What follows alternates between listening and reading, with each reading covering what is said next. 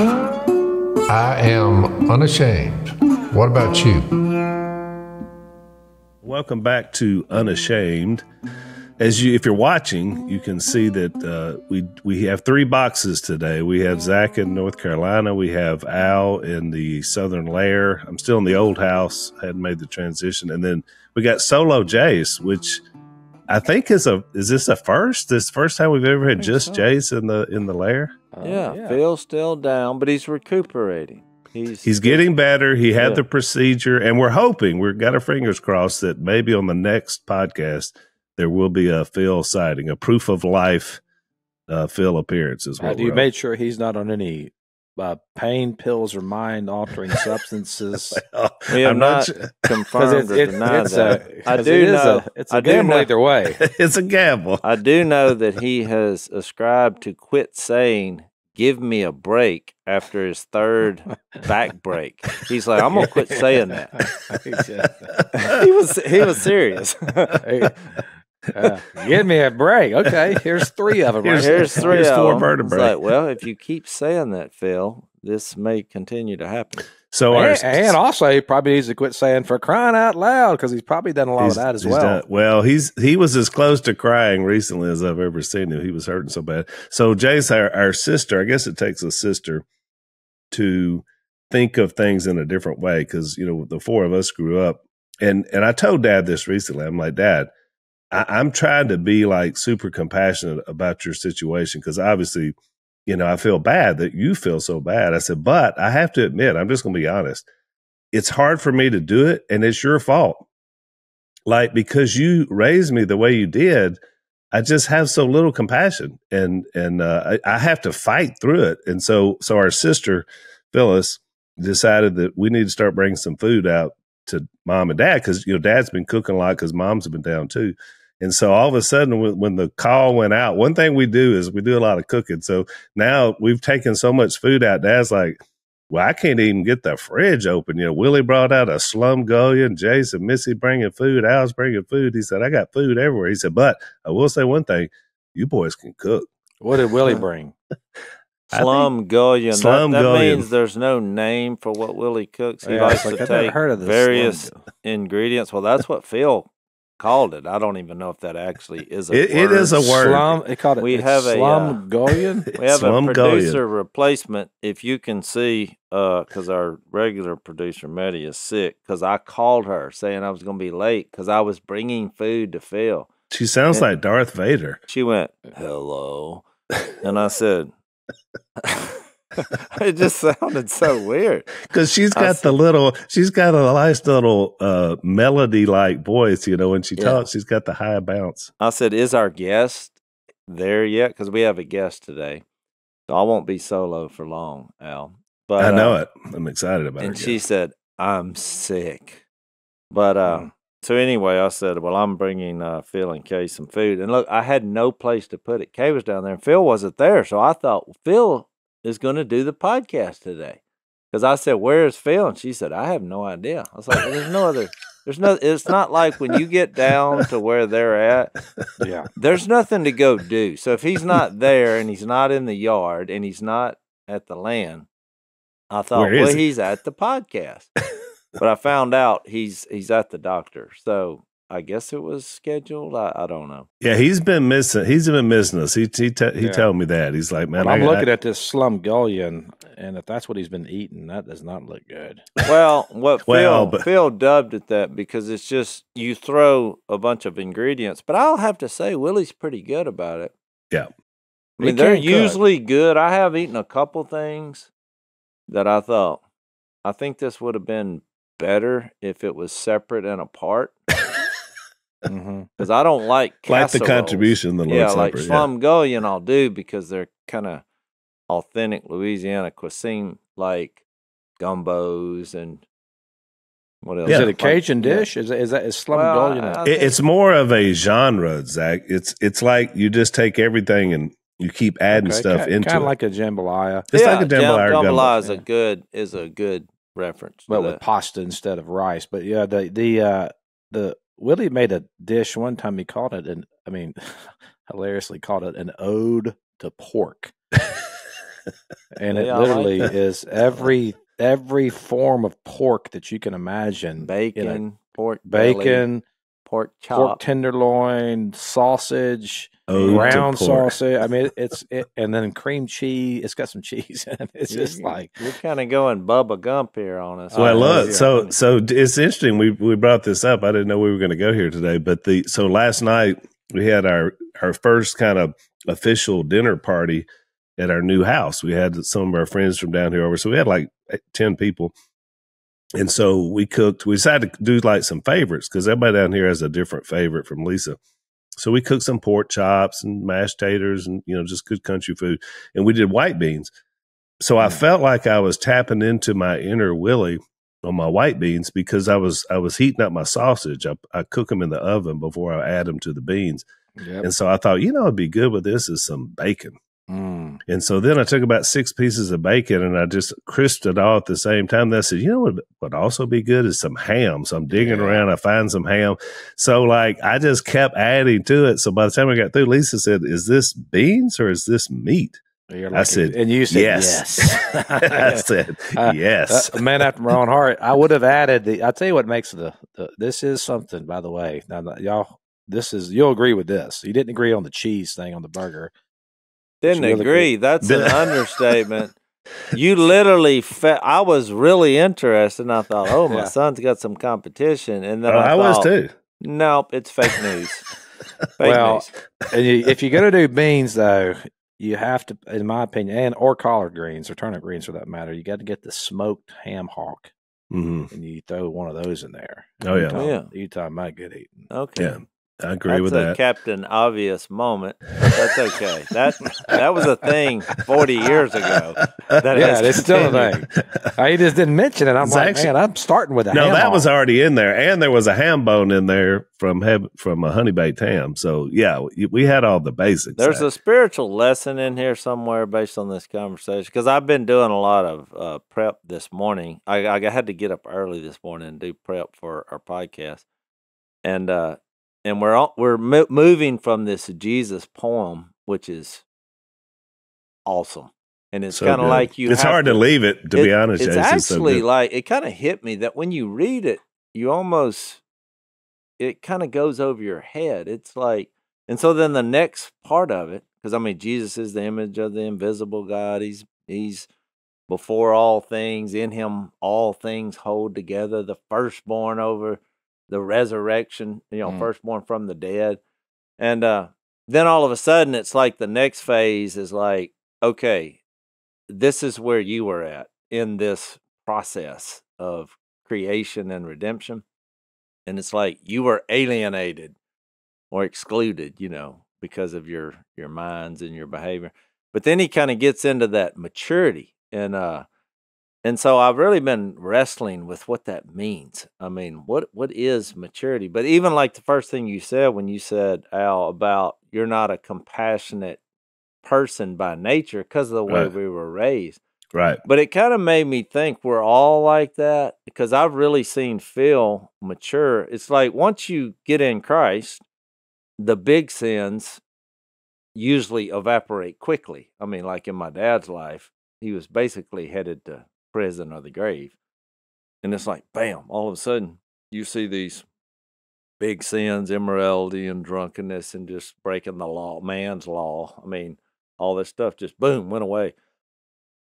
But then it's like that maturity in Christ becoming the character, having the character of Christ slowly comes up. It's like now I look at him, there's a compassionate side to him. I see with my mom. And it really kind of moved me looking at it that way because really it's not the good things you do or the bad things you don't do. It's you becoming the character of Christ because he's in you. So now that's a really good point, and you're exactly right. Because here's the thing: I'm super compassionate with Lisa, with my kids, with my grandkids. Like if one of them gets hurt, I'm instantly right there trying to help them. But if I'm saying it goes back to my raising because if it's one of y'all, like when Willie gets hurt, it's funny to me. Yeah. It shouldn't be. Like he pulled his groin baptizing people.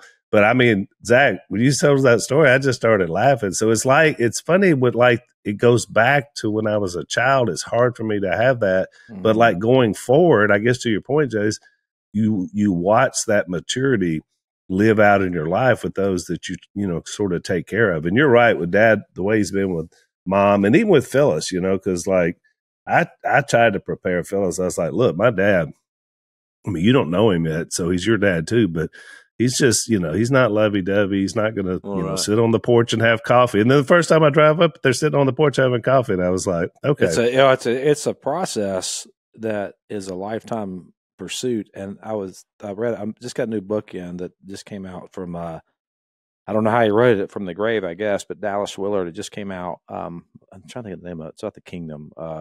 Anyways, there's a place in the very beginning of the book where he's talking about Jesus in the boat when he's sleeping, and the disciples are freaking out because of the storm, and he was talking about the difference between faith in Christ, which is certainly important, and then but also so that we might have the faith of Christ, and you see how Christ was in the storm. I mean, his faith, the incarnated Son of God, the incarnate Christ, he was fully convinced and fully believed that his heavenly Father would take care of him. And I think that Jace's point is so key about maturity. Really, what it is, it's developing the faith of Christ, becoming like Jesus, smelling like Jesus, acting like Jesus, wanting what Jesus wanted or wants, desiring what he desires.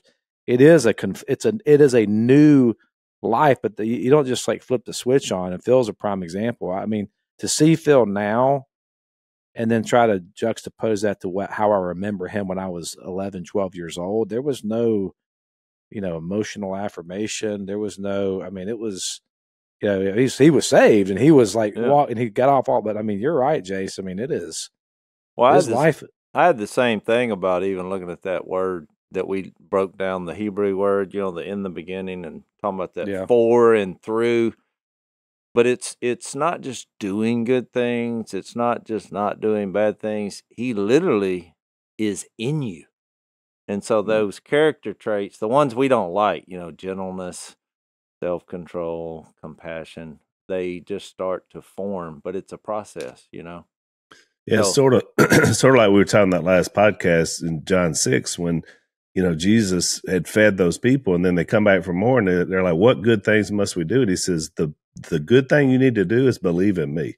To bring this back to food, it's what I'm saying. When you're a babe in Christ and you understand that this is everything's new, but you don't see a 45-year-old man show up to an adult party with a baby bottle saying, no, I'm going to go with this. That's ridiculous. So Zach, when I'm saying you gave that recipe, once you brought up the Kraft processed cheese, it's like, nope, immature cooking skills. If that is your secret ingredient, he still has some growing to do. I mean, it just all fell apart and became just a horror show. It went from a recipe to something. And then we're like, can we believe anything he said? Says the man who hasn't tried it. At least I would say be humble enough, because that's also in the Bible, to try it before you criticize it. Just let me give you the verse. Our guest is here, so let me just give you the verse. When I was a child, I talked like a child. Well, you remember the verse. But when I became a man, I matured. I left the Kraft singles right where they were at childhood. Okay. Hey, and you know what? They don't melt because they're not even real cheese. No, they do melt. That's the thing. They become almost a sauce. That's where you're wrong. I wouldn't call that melting. Whatever it is. That's not melting. That's transferring to something. I'm just telling you. I report, you decide.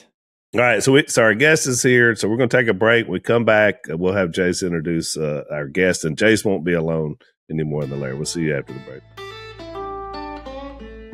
So our good friends at Blaze TV have asked us to share with you how important the upcoming presidential election is, and it's a lot more than just politics. It's about securing our borders, protecting our communities, and first and foremost, on Election Day, it's about voting. But also on election night, you're going to want to be a member of Blaze TV so you can watch many of your favorite Blaze TV hosts as they cover the 2024 presidential election. The future of the nation is being decided in real time. This is your chance to be a part of something really cool and amazing. This election night, Blaze TV is going to have boots on the ground across the country with their correspondents delivering the pulse of the night straight from where the action is happening. All you have to do is subscribe. You can experience this pivotal night with Blaze TV. Just go to blazeelection.com/Robertson and you're going to get $40 off your subscription. So it's a great time to join up. blazeelection.com/Robertson for $40 off. Check it out.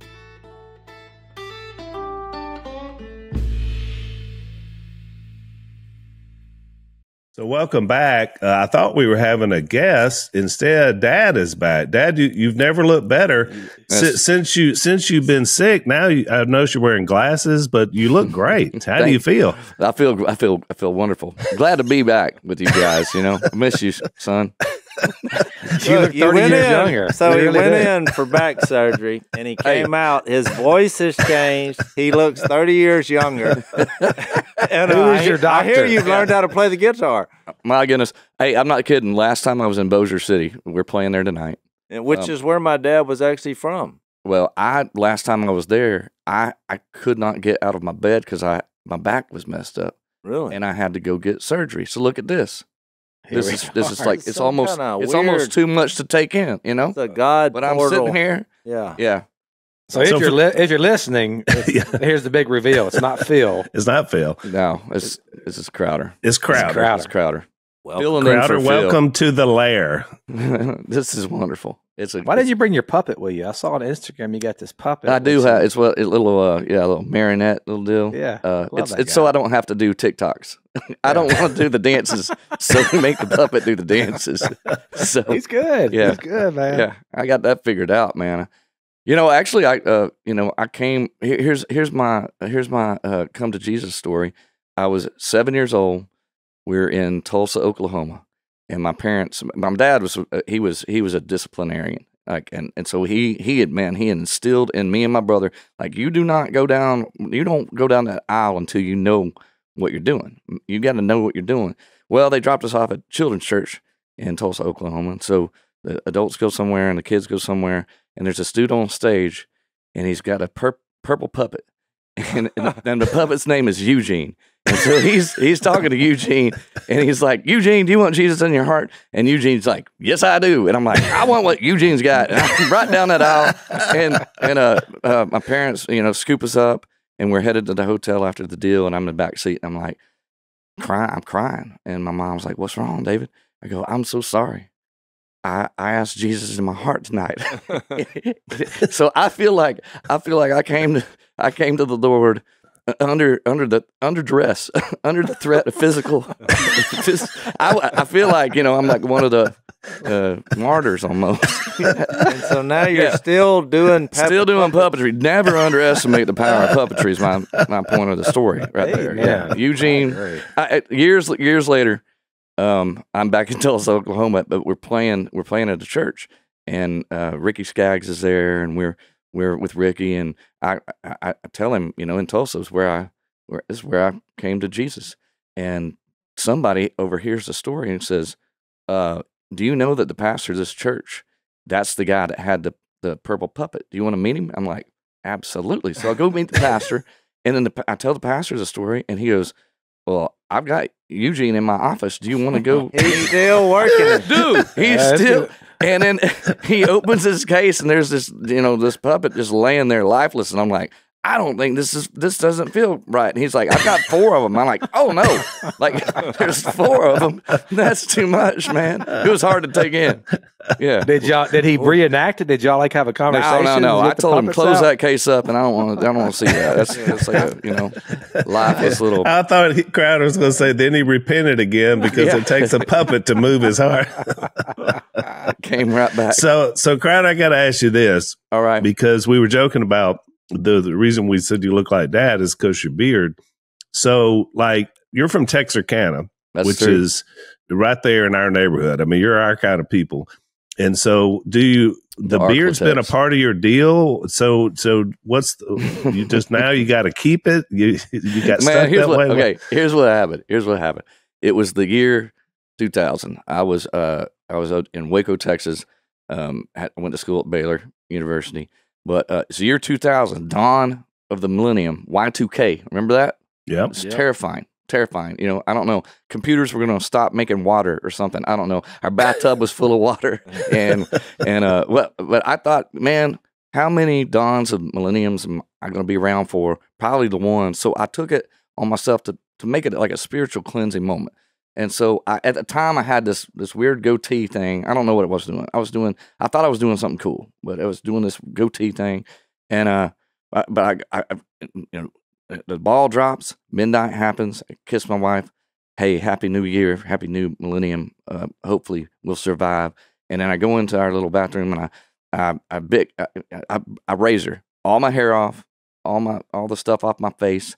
And I was going to start this spiritual cleanse. I look at myself in the mirror without hair on me, and I was like, this was not Jesus talking. This was not the Holy Spirit. I don't think this. And Tony's like, my wife's like, what are you doing in there? I'm like, oh my goodness. I didn't tell her anything about this. And so I'm like, this was bad. So I come out and she said, put it back now.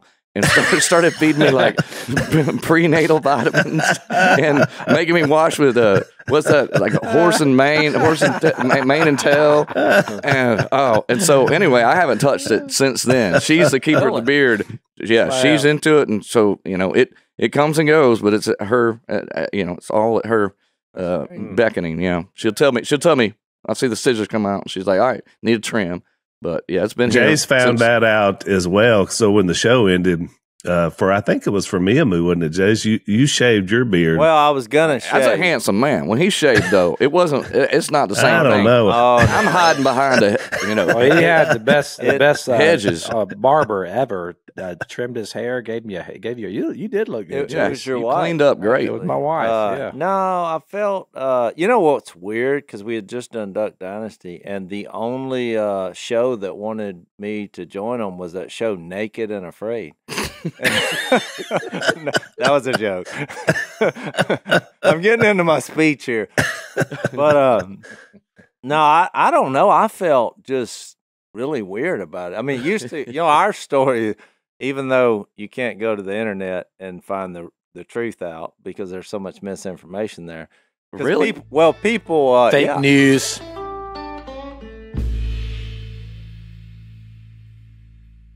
What I was going to say about with us is, people had all this stuff online and they were like, busted. The truth is revealed because somebody in our family posted when we go to the beach, we would all shave every year. And they were like, they're really not bearded families. But our family's the ones that put those pictures online. It's like, for a while, once a year, we would shave after hunting season because that's why we had the beards. It's good camouflage. It keeps your face warm. And I mean, that was kind of our thing. But it's wicking, yeah. Yeah, and even all the benefits, and I'm sure you know. Think how much time we save. That's the thing. When's the last time somebody tried to mug you? Never. That's what I'm saying. And so lots of times they'll just give you money too. That's just like, hey, Exactly. Yeah, I tell the story all the time. Al, I think, told it a few podcasts ago. When we were interviewing to do the show, Duck Dynasty, Willie and I were outside the A&E studio drinking $5 cups of coffee, you know, but just everybody's walking around in New York. And just in a moment, a guy dropped some coins in Willie's coffee. Yeah, he just had his cup, and he just walked. That's what I'm talking about, man. It's like, yeah. The only time I've been accosted is like, oh, man, homeless dude stole a car, that can't be his car. Like, pull over. Anyway, so don't put your faith and trust what you read on the internet was the moral of that story. Well, it's the first time I've heard that. I'm going to take that to heart next time I look at the internet. Yeah, so Crowder, I was reading, you were talking about being from Texarkana, and you talked about it being a divided town, which I thought was really interesting because it's, in some parts in Texas and part of it's in Arkansas. That's it. Yeah, and we've been there. I've spoken there many times, and we actually, Jace, Jimbo Lindsay, our old pal Jimbo Lean, lives in Texarkana, so he's there now. I just made that connection. Yeah, there's a really good Mexican restaurant on the Arkansas side. What's the name of it? Yeah, that's our cousin that owns it. Oh, really? Did you know that? Which one? What are you talking It's about? right downtown. It's a really great Mexican. Is it? No, I want to say Posada, but that doesn't sound quite right. Zapatos? Zapatos. That's it. Look at that. Oh, my. You've been there? Oh, yes. Now, did you know my cousin owns it? So my mom's first cousin, Janie, her husband is the one that owns it. And he used to work at Superior Grill in Shreveport. And that's where he learned how to cook. And so then he started his own restaurant in Texarkana. Zapatos. Well, you can drink a pitcher of that salsa. Oh man, it's so good. But anyway, so you were talking about this idea, but when I was reading it, it so resonated with me because we grew up, Jason and I, me more because Jason was pretty young, in Junction City, Arkansas, which is also Junction City, Louisiana. And right in the downtown, the red light is the dividing line. So if you go to the grocery store in Arkansas, you cross over to, the Dollar General, you're in Louisiana. And so, but you made some really interesting points about that. That kind of led to this thing about the prodigal son, which I thought was really, really interesting. This piece that you wrote that I was reading. And I love that idea about, you said the word means lavish. Is that right? From the prodigal son? And we've all had this grace lavished on us. And yet at the same time, we seem to be more divided than ever, as terms of a culture. But why would we be when in the prodigal son story, the story is as much for the older brother as it is the younger brother, right? To receive the grace. I just thought it was really, really good. I thought it was a good piece that you wrote.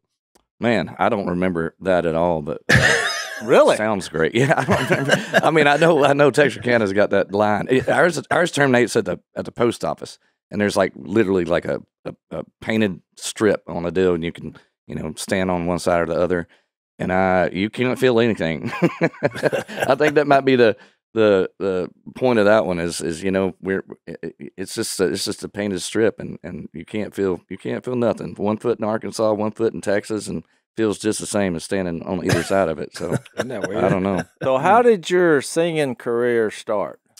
Man, well, as I said, I went to Baylor for college, and while I was there, what I wanted to do was sell insurance. I wanted to sell insurance. That's what my dad did.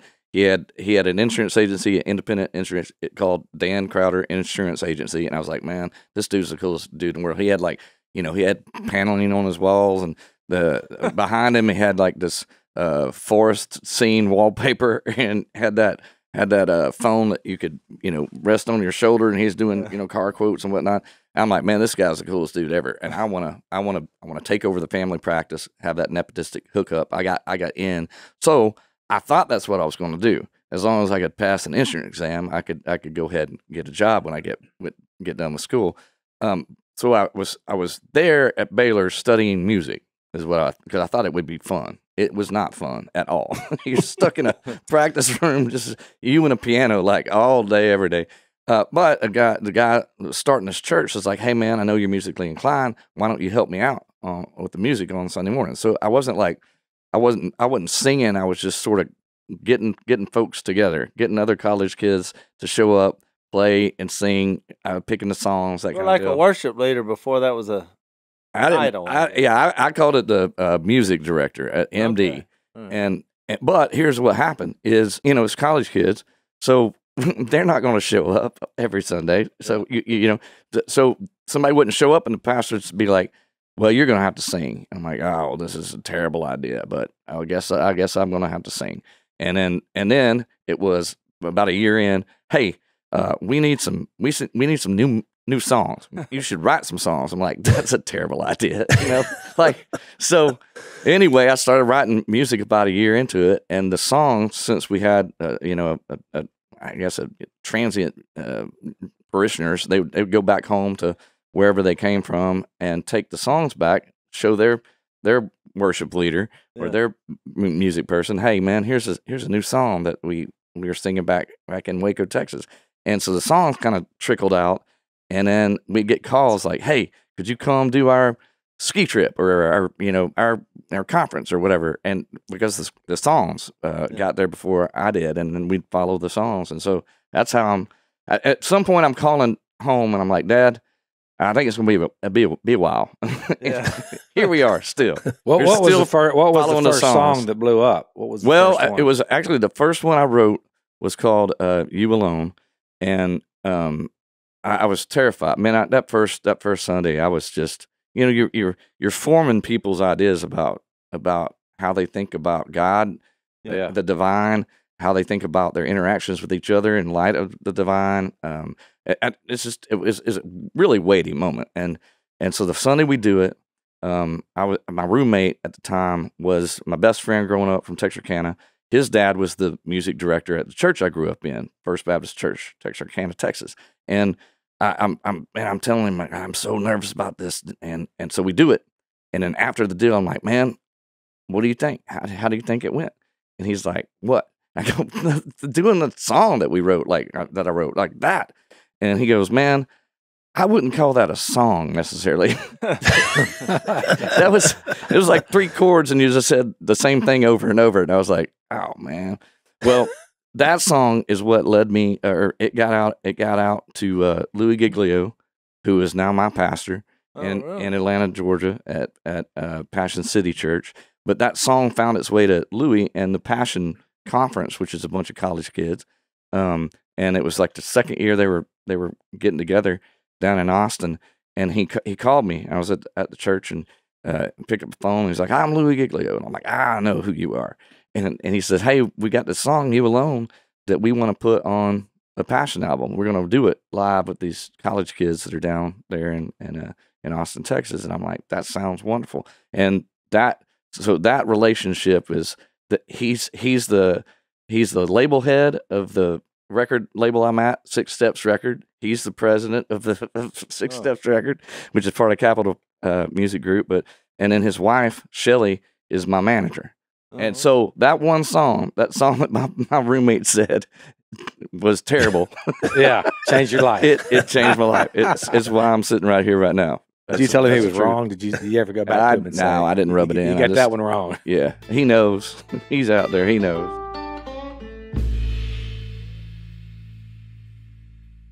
I want to say on the record, Crowder, that coming into an office thinking I want to buy insurance, and I see you behind the desk, I'm thinking, nah.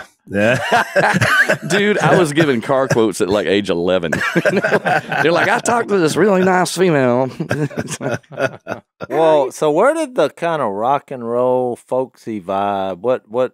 Where did that come from? It had to be something from your childhood or teenage. Yeah, because that's really why I like your music, because that was my background. Because my dad wasn't a Christian, so we're listening to Pink Floyd Eagles, and Creedence Clearwater Revival, which is why I like Mac Powell. We were talking about him before we started. That vibe, I thought, oh, this is Christian music. Yeah, and at the time when I was starting to make the music, it was in a college setting. Dave Matthews Band was huge at the time. I remember. That was a big Pearl Jam, but Pearl Jam was my deal. Man, Eddie Vedder. Eddie Vedder was my. Check this out. That dude taught me how to surf.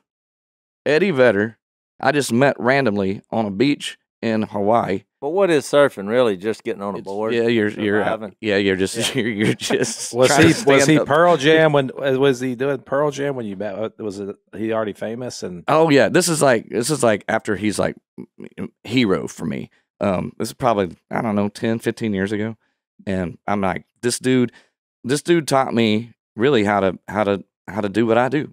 I was asking all these people, like, how do I lead a group of people that are gathered in a congregation setting? How do I do this? And they tell me, hey, you got to be, really careful about the keys that you pick. So girls sing here, boys sing here. Man, I went to a Pearl Jam concert up in Dallas, and every single person in that place was at the top of their lungs singing along. No lyrics on the screen or nothing. They just singing their heads off. And I'm like, man, that's what we want to do. We want to do something that stirs the soul, that just causes you to erupt. I mean, music is just it's part of how we're put together. And you have the best subject on planet Earth. Oh, could you sing about anything better? No. Yeah. So, but it forms your imagination in a way that a didactic sermon just can't. I mean, you talk about forming people's idea who God is and what the kingdom is. I mean, it is one of the most powerful mediums for forming. Which is why it's terrifying too, you know that it's sneaky, and so it's also, I don't trust it. Those moments that you're caught up in something, they feel great. They do form you. You do get some sense of understanding of what's intellectually difficult to grasp. But I trust the moments when you're stuck in traffic more than I do when we're all singing at the same time. You see who's on the throne when you're upset at the car in front of you. Yeah. That one gets me. Of course, I'd learned that in Willie's interview that you don't drive. I gave up. Atlanta, Georgia is not where you want to go. Oh, drive. man. But You're so look, right. we were talking about. I mean, I drive, but it's like I have like a '64 International Harvester. But it's like driving a lawn. It feels like it's trying to kill you. It's like driving a lawnmower. So I just drive around the neighborhood. I don't go anywhere important. I just get out and see the sunshine. I just thought it was funny because you, like me, we look homeless, and now you're basically a hitchhiker, which is we were talking about growing Uber, in man. Christ, and you think he was homeless and was basically walking around looking, I mean, it's weird, but. So I thought that was interesting. But another thing in that interview that I listened that I wanted you to share, because he asked you what like venues that stood out in your mind that you've been able to perform. Yeah. And I don't know if you told him remember about that story. Fillmore. Yeah, I told him about the Fillmore. Yeah, I wanted you to share that. Dirty Dave, man. Dirty Dave. Well, first of all, what I didn't tell him is it took us a really long time. I wanted to play the Fillmore. It's one of those, classic rock and roll venue. Everybody's played there. It's in San Francisco, right? San Francisco. Yeah. And it probably took us 3 years that we kept asking them, like, so y'all were asking them. I was wondering how you wound up there. Oh, man. And it's basically just a bar, right? Oh, yeah. It only holds like about, I guess, 1,000 people, 1,100 people or something. So it's really just a small, tight little box of a thing. But it's so, it's historic. And we kept trying, and they were like, "No, we don't need no church music in here." Like they kept, nope. This is not the place for that. Man, that day was so special. Everybody that was working there. But how did you even get in? Do you know? There's one day they finally just said, "Okay." Yep, it's because we kept knocking and knocking and knocking, and finally they're like, "All right," and they were just like, "This is a terrible idea." Things sold out so quick, so they were like, "Oh, well, maybe we're wrong." And Isn't then that funny how the world, if they can make money, they're like, "Okay, they're fine with it, right?" Yeah. We had a show that kind of was like that. But dude, the guy that was running the thing, at the end of the day, after he's been around, all of our crew and whatnot, he grabbed me and was like, "Bro."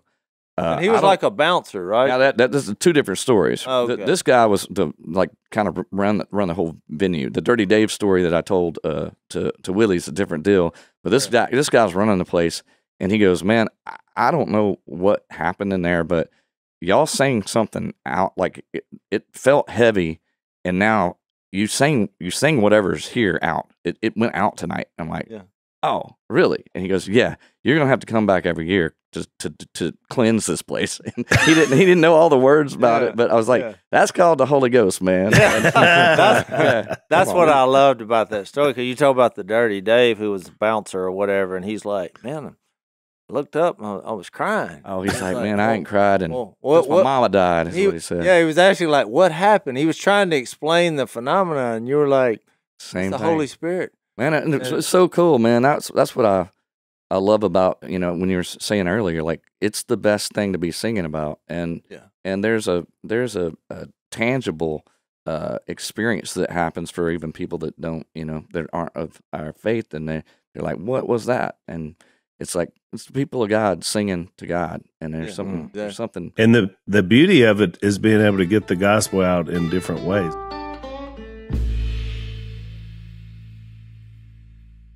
So I was thinking about that, Crowder, because you mentioned that about the weight of it, and I feel the same way about preaching, because I'm pretending to speak on behalf of the Almighty, and I'm just like, I feel the way. Anytime I'm up front, I might get me out of the way. But I met a young man a couple of Sundays ago at our church, and he talked about going to see The Blind, which is the movie that Zach produced with Willie and Corey and about which our we family. filmed right below your neck of the woods. Exactly. Was right in that area, in between the Shreveport area. And this man told me, he said, I watched the movie and I went home, I couldn't quit crying. And he said, I just kind of been a lukewarm Christian most of my life, living off the faith of my parents, now my wife. He said, but something about it just tapped deeply into my soul. And all of a sudden, I felt like I need to go all in for Jesus. And I thought, that's another genre, something like that. Just seeing the gospel on a movie screen by watching Dad's life change, of course, and a change in our family's destiny. So I feel the same way about worship. It's different things that God uses to penetrate the hearts of people, but it's the same message. It's just Jesus and what he did for us and how he's playing that out. Yeah, you didn't know this, and my lovely wife, because I asked her, because we knew we had met somewhere. Right. Well, you weren't sure, but I said, I know I met you, and I thought it was in Monroe like 15 years ago, and you thought it was in Virginia 10 years ago. And I just got the picture. It was actually in Shreveport, and it was 5 years ago. No way. Yeah, so that's what I said, man. COVID math. I don't know. Yeah. COVID math. I can't do that. What's scary is this picture. Look, we literally look like twins. Look at that. Okay, I take it back. We're handsome. We're handsome. Yeah. I mean, if someone would have come up in that moment, my wife, they would have probably said, "No, which one are you married to?" I mean, it's kind of shocking. We'll share this picture. We'll share the picture she dug out. Yeah. But I've actually used impressive. you as an illustration in my speech. I only have one speech. It's never the same, but it is about Jesus. But I say this all the time because, we're introducing Jesus to people, and I go to a lot of worldly venues also. I've been to places where I was literally the only sober person there. And I do my little duck call demonstration. That's my musical instrument, but then I share Jesus. And, it's interesting because the tension in the room and people are like, should I put down my beer? Or, it's like, it's weird. But in that moment, I'm exhilarated because I'm like, these people need to hear about Jesus. And nobody says a negative word. It's amazing. But I'll have them, just imagine what God looks like. Because most people, when you ask that question, they either see an old man, with a gavel ready to strike them dead, or they say light because there's a verse about that. But the number one answer, and I'll ask them what they see, the number one answer is nothing. And it's like, well, no wonder there's no presence in your life. Your mind just goes blank because this is based on faith, And so, and then I usually hold up the Bible and say, look, this is not a rule book. This is not a collection of fairy tales. This is not just where you get information. It's a love story, and it's God revealing himself in a person named Jesus. And so when you close your eyes and picture God, you see this Jewish carpenter 2,000 years ago. That's kind of my sermon there. But then I say, well, but if you're into pictures, you can watch The Chosen. Because they give you a visual image. Because now a lot of people, when I say, what did you see? They see that guy from The Chosen. And I'm like, that'll work. But I said, well, if you're into music, there's a song out there by Crowder called Red Letters. Because when you came out with that song, that's why I liked it so much. Because when I read, that's how I came to Jesus.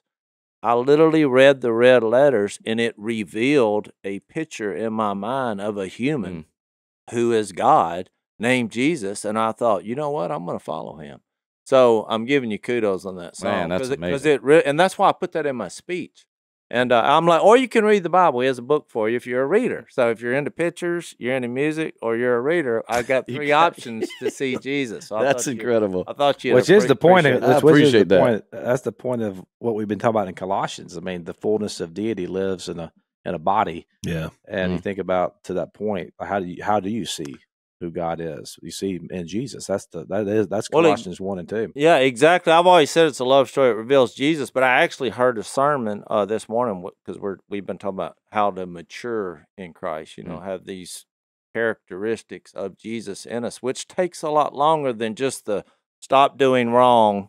Yeah, that's not what it's about, right? Exactly. And I wrote this quote down because I thought that goes in perfect with what I say. It says the Bible is a portal into God's presence. In reference, he said it's not just a book of information; it's a portal through Jesus into God's presence. And I thought, oh, that's good. I like that. That's incredible. That's what's amazing about Scripture is we, as you said, you kind of ruined the ending. It leads to this person but that red letter deal, man, there's a scarlet thread that starts in, Genesis 1:1. I mean, it's all leading to God's inhabiting and Emmanuel with us. That's what's a mind blow, man. Oh, it really is. And a lot of your songs that Old Testament too. That's some fun stuff. So let's talk about the new album. Yeah, we're almost out of time. Let's talk about the new album. So it's like I think you got a trilogy going here, right? Yes. Well, I've always done it in threes. Well, here's what happens: is I sign a record contract, and it's for 3 albums. So from the very beginning, I'm like, I should probably know what I'm going to do. It feels like if you're signing on paper, I'm going to do this, then you should know what you're going to do. So I've always done it in threes. This little outfit is it was started with Promise, and we did Milk and Honey. That was the first one of this little thing. We called it Milk and Honey, and then now we're at the Exile. So I knew Promise, Exile, Return. And that's kind of I just need like a box to put stuff in, and so I knew that this is the trajectory of what I want to say. And the first part's the promise. And man, when you're locked down in COVID, it was not difficult at all to write and sing and talk about something like, surely it's going to be better than it is right now. And so there's promise on the other side of this thing. And then Exile though, man, these songs are more they're less vertical and more horizontal, more talking to each other, almost like, hey, here's what's going on right now in our culture, in our time and space. And the Return though is meant to be really vertical. So coming back, well, I didn't figure out that the Exile and the Return were happening at the same time. I was writing these songs and I'm like, man, this doesn't fit on the Exile. This is not at all what I want to do for the Exile. But I love this song. And it took me probably about halfway through the Exile that I realized, they're coming at the same time. And how great is that? In Exile, some of the best stories in Scripture are Daniel in the lion's den. That's in Exile. I mean, that's he shuts the mouth of lions, and because he believed prayer was effective, the efficacy of it was worth getting thrown in a den of lions for. There's a song on there called "Somebody Prayed."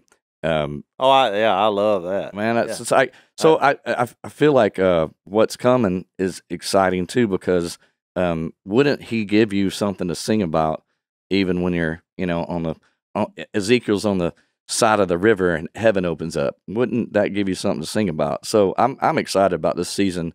We're carrying the Exile songs right now, but the Return was happening at the same time the Exile was happening. I listened to the whole album, and I love that Somebody Prayed, because I just thought it was clever when how you see something happen that's beautiful and awesome, but the perspective of the song was, somebody prayed. That one came out of, speaking of social media, it was right after the Nashville shooting. We were on tour. We had a lot of friends that were really, it hit close, and people were carrying that thing. Speaking of heavy, they were carrying that moment really heavily.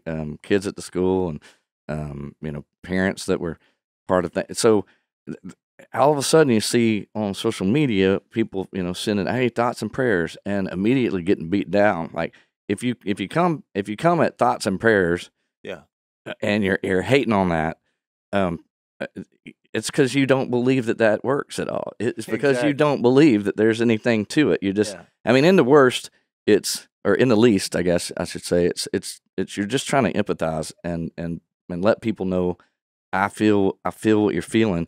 But in the best, it's because you think God still interacts with history. Exactly. And that when you hit your knees and when you beg him to move, he moves. And I've seen it happen over and over. And so that was kind of like a fist to the air type song. It was a really defiant song. Plus, our old pal Dylan Scott is on there. He's from our neck of the woods too, which he's amazing talent. So look, we're out of time. Crowder, we got to have you back. Next time you're back in our area, we'll come back for some more tales. I would love it. See how you just got to a look about you that I feel a comfort and a peace. I feel like I could just stay right here, move in. Yeah. That couch over there, too, is the most comfortable place I've ever sat in my life. That is pretty good.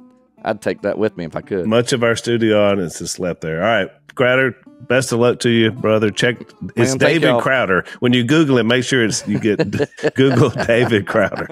We'll see you next time. Thanks for listening to the Unashamed podcast. Help us out by rating us on iTunes.